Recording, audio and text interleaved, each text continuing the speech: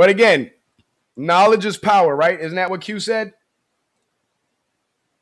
Knowledge is power. And I gave you the knowledge of the vaccine exemption laws and how to utilize them and how to exercise that right. Well, here's another one that prevents them from pushing their restrictions.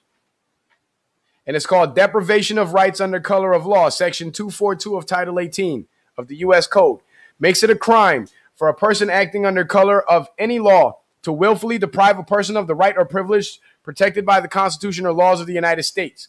That means no governmental authority figure can tell you you don't have a right to breathe fresh air. For the purpose of Section 242, acts under color of law include acts not only done by federal, state, or local officials within their lawful authority, but also acts done beyond the bounds of that official's lawful authority. Like the county judge here tried to tell everybody they got to wear face masks to get into court.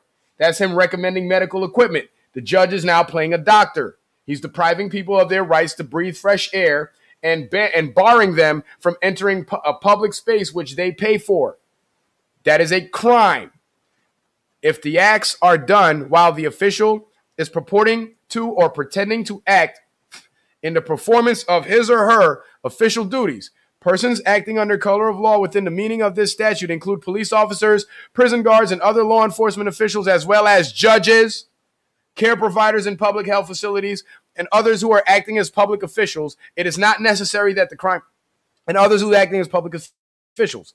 It is not necessary that the crime be motivated by animus towards the race, color, religion, sex, handicap, familial status, or national origin or of the victim. So you don't have to prove that the judge is doing it because he's racist. You just have to prove that the judge is doing it and he's doing it outside of law. You just have to prove that the cop is doing it and he's doing it outside of law. And this is a federal law.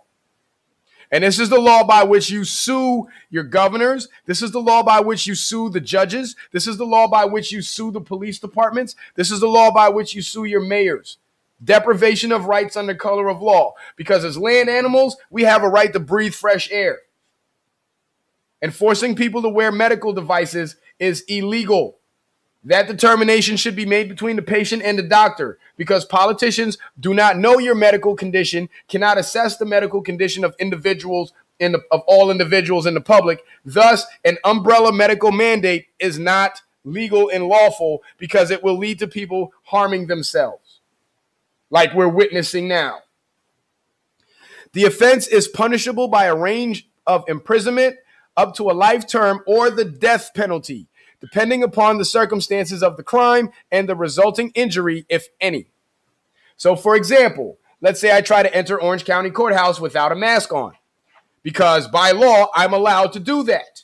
And that judge cannot sidestep the law and force me to wear a mask. And if the cops decide to arrest me, I can sue every single one of them under this law. If in the process of arresting me, they cause me physical harm, then after the lawsuit, I can push for criminal prosecution, and then the punishments will be harsher, and the fines and the payments and the settlements will be much larger.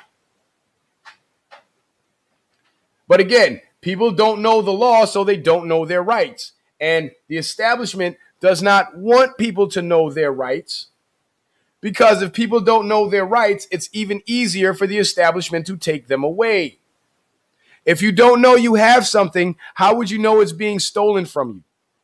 If you don't know that you have a bank account with $10,000 in it, how would you know somebody's pinching money out of it if you don't even know it exists? And that's the game they're playing with us. They're keeping us ignorant of the laws and our own rights so they can then take them away, like the vaccine exemption laws as an example. People don't know about it. So now the state legislatures are quietly trying to pass laws to get rid of the vaccine exemption laws. But thank God for the people in those governments and those state assemblies that vote no on that crap. Title 18, U.S. Code, Section 242, and this is the actual law itself. Whoever under color of law, whoever under color of any law, statute, ordinance, regulation, or custom willfully subjects any person in any state, territory, commonwealth, possession, or district to the deprivation of any rights, privileges, or immunities secured or protected by the Constitution or laws of the United States shall be fined under this title or imprisoned not more than 1 year, or both, and if bodily injury results from the acts committed in violation of this section, or if such acts include the use, attempted use, or threatened use of a dangerous weapon, explosives, or fire, shall be fined under this title or imprisoned not more than 10 years, or both, if death results from the acts committed in violation of this section, or if such acts include kidnapping or an attempt to kidnap, like an illegal arrest, aggravated sexual abuse, or any attempt to commit aggravated sexual abuse, or any attempt to kill, shall be fined under this title or imprisoned for any term of years, or for life, or both, or may be sentenced to death. United States Department of Justice. You see that? And if I'm not mistaken, I believe the United States Department of Justice authority supersedes any county court in this country, because federal law trumps state law, and state law trumps county law. There's a hierarchy. But this is the memo that I wanted you guys to see. Memorandum from the Attorney General. Subject: balancing public safety with the preservation of civil rights. Because again, because of public safety, they're trying to take everybody's civil rights away. So AG Barr, at the beginning of all this, and he published this thing back in May is when he put this out. The people trying to take your rights away are doing it, saying that it's for public safety. It's not for public safety. It's for public tyranny. But this is what it said. Many policies that would be unthinkable in regular times have been commonplace in recent weeks, and we do not want to unduly interfere with the important efforts of state and local officials to protect the public. But the Constitution is not suspended in times of crisis. We must therefore be vigilant to ensure its protections are preserved at the time that the public is protected. I thank you for your attention to this important initiative and for your service to our country. You see that? When he says the Constitution is not suspended in times of crisis, what is the importance of the Constitution? The importance of the Constitution not only outlines what the government can and can't do, thus outlining our rights, but the Constitution also outlines how the system of government is designed to function, and the Constitution being the basis for all laws in this country. If the Constitution still stands, even in the time of crisis, that means all laws under the Constitution of this country still stand. That means the laws that protect your civil rights from discrimination, medical discrimination, still stand. That means if you medically cannot wear a mask and you're being prevented from entering a public space, that is a violation of your civil rights. And they're violating the Constitution when the Attorney General himself said that the Constitution is not suspended. And he's right, because the only way the Constitution gets suspended in the time of crisis is under Rex 84, continuity of government, and that takes an act of Congress to vote on it and for the president to sign off on it. But that has never happened yet. That hasn't happened. So the Constitution still stands, and if the Constitution stands, all the laws stand, and if all the law stands, your civil protections stand as well. And this is why people being discriminated against for not wearing masks are winning lawsuits and winning large settlements. A lot of people are actually settling out of court. I don't know if you guys noticed, but a lot of those big box corporations like Walmart and Home Depot that were trying to force mask people, you notice how quick they stopped that shit?